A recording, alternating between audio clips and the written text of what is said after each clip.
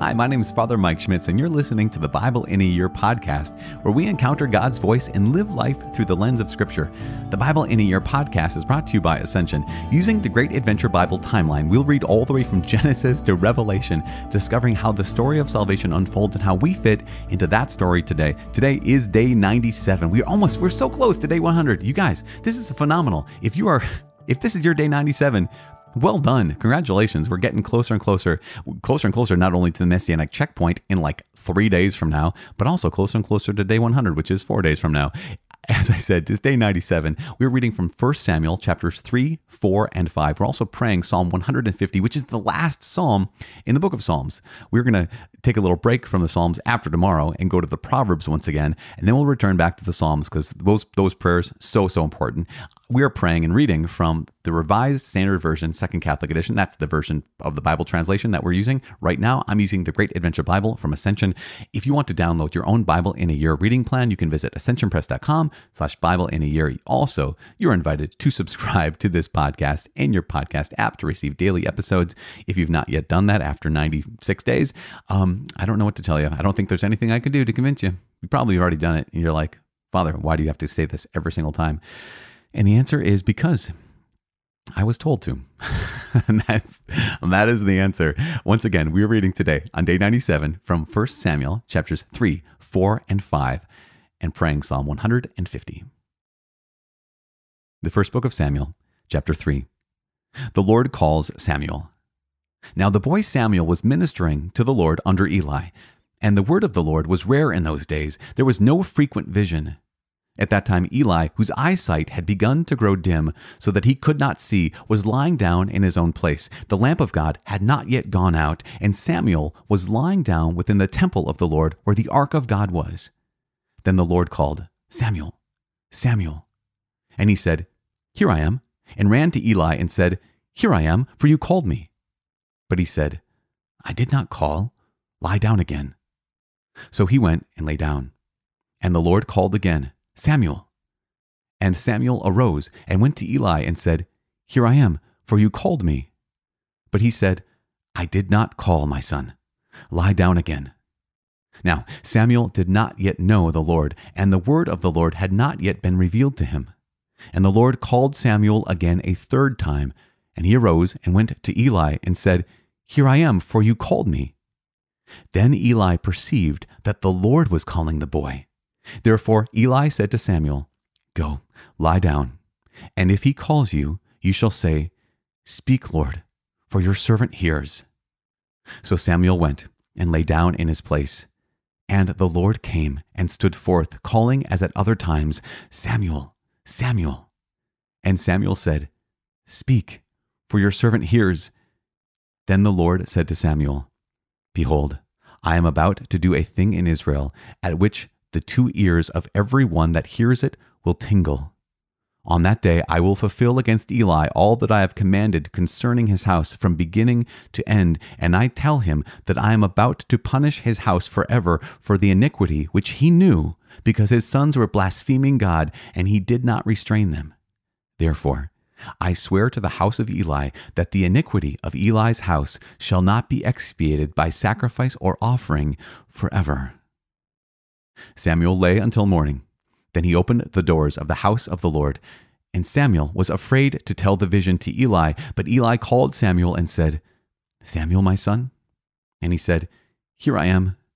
And Eli said, What was it that he told you? Do not hide it from me. May God do so to you, and more also, if you hide anything from me of all that he told you. So Samuel told him everything, and hid nothing from him. And he said, It is the Lord. Let him do what seems good to him. Samuel's prophecy and the capture of the Ark of God. And Samuel grew, and the Lord was with him, and let none of his words fall to the ground. And all Israel, from Dan to Beersheba, knew that Samuel was established as a prophet of the Lord. And the Lord appeared again at Shiloh, for the Lord revealed himself to Samuel at Shiloh by the word of the Lord. Chapter 4. And the word of Samuel came to all Israel. Now Israel went out to battle against the Philistines. They encamped at Ebenezer, and the Philistines encamped at Aphek. The Philistines drew up in line against Israel, and when the battle spread, Israel was defeated by the Philistines, who slew about 4,000 men on the field of battle. And when the troops came to the camp, the elders of Israel said, "Why has the Lord put us to rout today before the Philistines? Let us bring the ark of the covenant of the Lord here from Shiloh, that he may come among us and save us from the power of our enemies." So the people sent to Shiloh and brought from there the ark of the covenant of the Lord of hosts, who is enthroned on the cherubim, and the two sons of Eli, Hophni and Phinehas, were there with the ark of the covenant of God. When the ark of the covenant of the Lord came into the camp, all Israel gave a mighty shout, so that the earth resounded. And when the Philistines heard the noise of the shouting, they said, "What does this great shouting in the camp of the Hebrews mean?" And when they learned that the ark of the Lord had come to the camp, the Philistines were afraid, for they said, "A god has come into the camp." And they said, "Woe to us, for nothing like this has happened before. Woe to us! Who can deliver us from the power of these mighty gods? These are the gods who struck the Egyptians with every sort of plague in the wilderness. Take courage, and acquit yourselves like men, O Philistines, lest you become slaves to the Hebrews as they have been to you. Acquit yourselves like men and fight." So the Philistines fought, and Israel was defeated. And they fled, every man to his home, and there was a very great slaughter, for there fell of Israel 30,000 foot soldiers. And the ark of God was captured, and the two sons of Eli, Hophni and Phinehas, were slain. The death of Eli. A man of Benjamin ran from the battle line and came to Shiloh the same day, with his clothes torn and with earth upon his head. When he arrived, Eli was sitting upon his seat by the road watching, for his heart trembled for the ark of God. And when the man came into the city and told the news, all the city cried out. When Eli heard the sound of the outcry, he said, "What is this uproar?" Then the man hastened and came and told Eli. Now Eli was 98 years old, and his eyes were set so that he could not see. And the man said to Eli, "I am he who has come from the battle. I fled from the battle today." And he said, "How did it go, my son?" He who brought the tidings answered and said, "Israel has fled before the Philistines, and there has also been a great slaughter among the people. Your two sons also, Hophni and Phinehas, are dead, and the ark of God has been captured." When he mentioned the ark of God, Eli fell over backward from his seat by the side of the gate, and his neck was broken, and he died, for he was an old man and heavy. He had judged Israel 40 years. Now, his daughter-in-law, the wife of Phinehas, was with child, about to give birth. And when she heard the tidings that the ark of God was captured, and that her father-in-law and her husband were dead, she bowed and gave birth, for her pains came upon her. And about the time of her death, the women attending her said to her, "Fear not, for you have borne a son."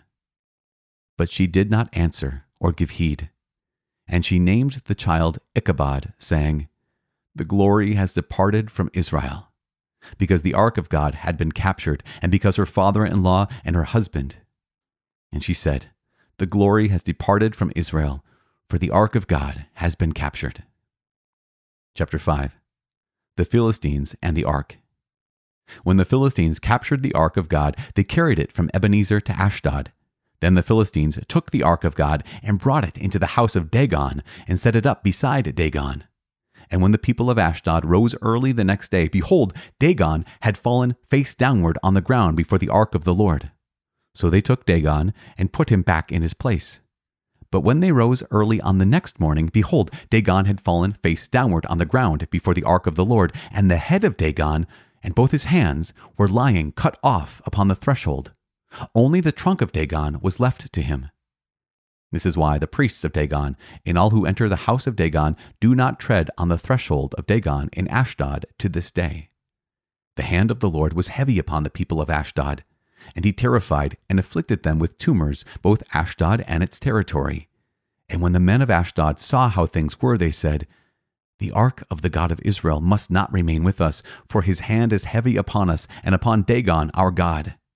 So they sent and gathered together all the lords of the Philistines and said, "What shall we do with the ark of the God of Israel?"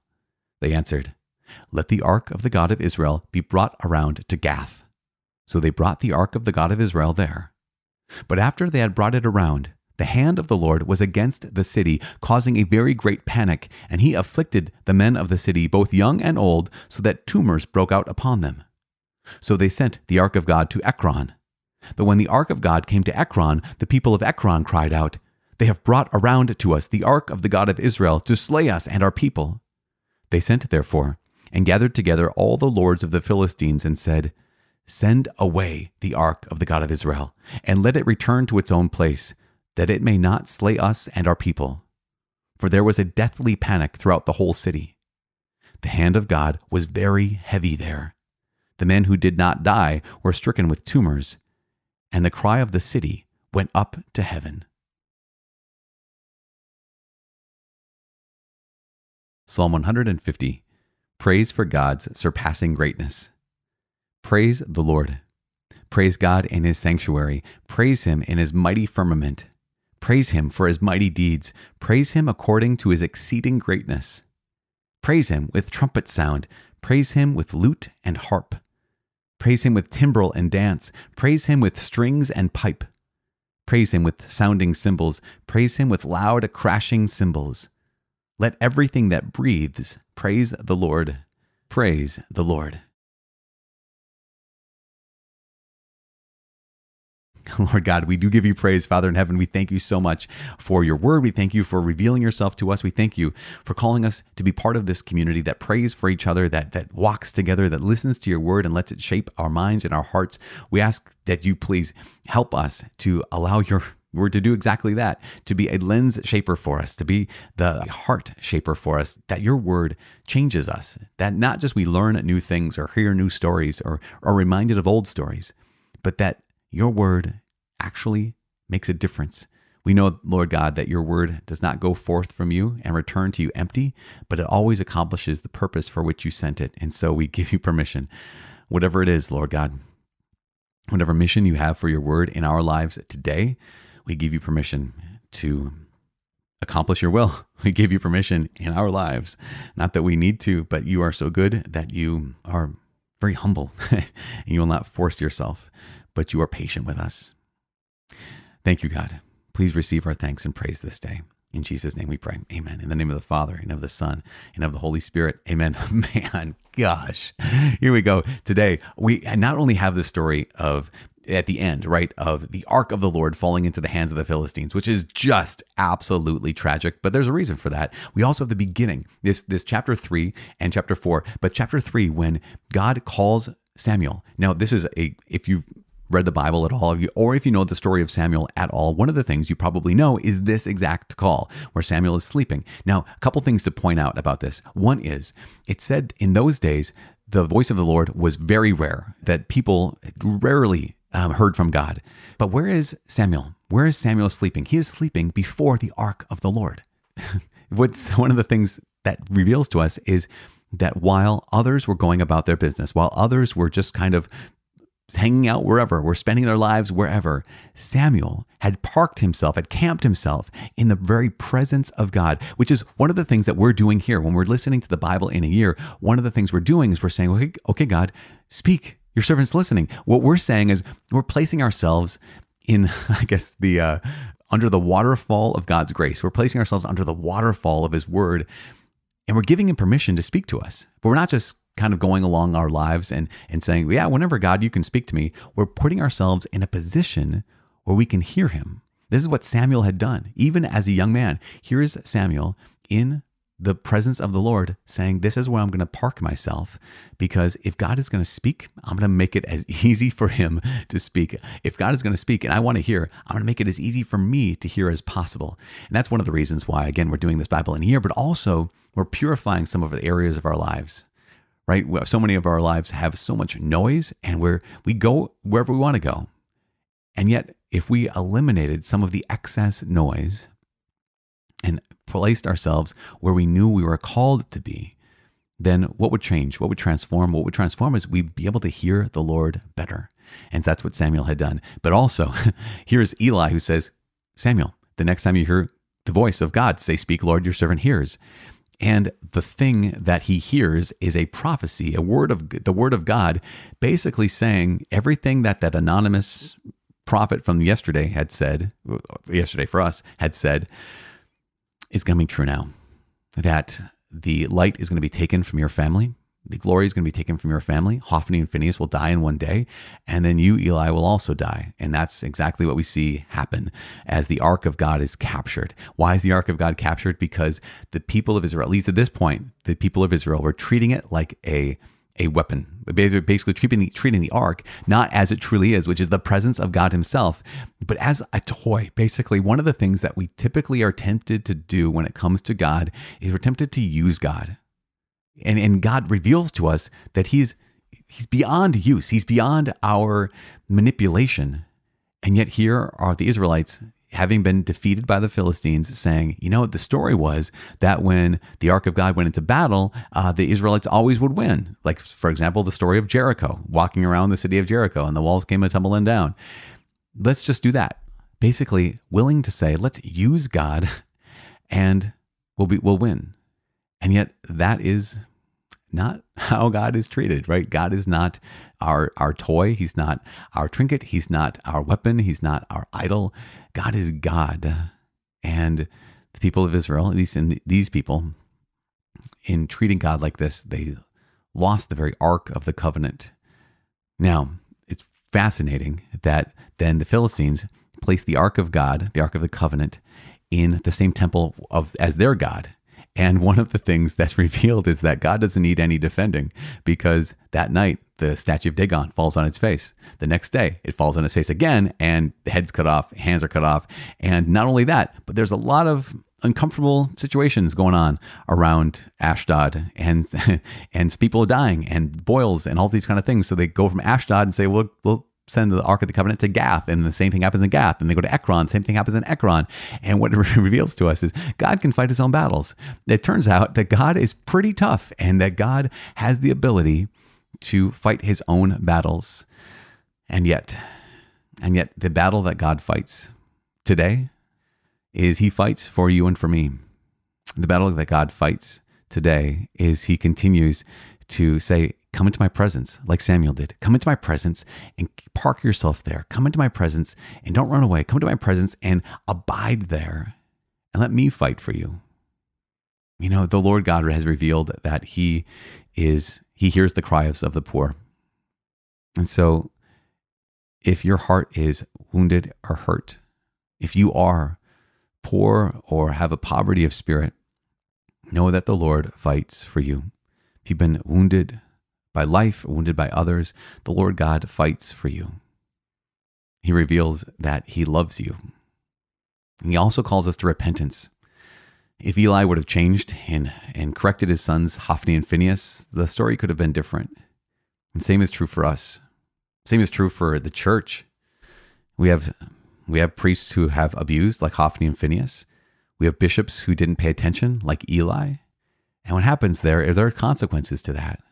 And so we need to, as a church, whether that's just the Catholic Church or as Christians throughout the world, we need to be very, very aware of this, is that those who minister among us are called to a high standard, and those who oversee them are called to an even higher standard.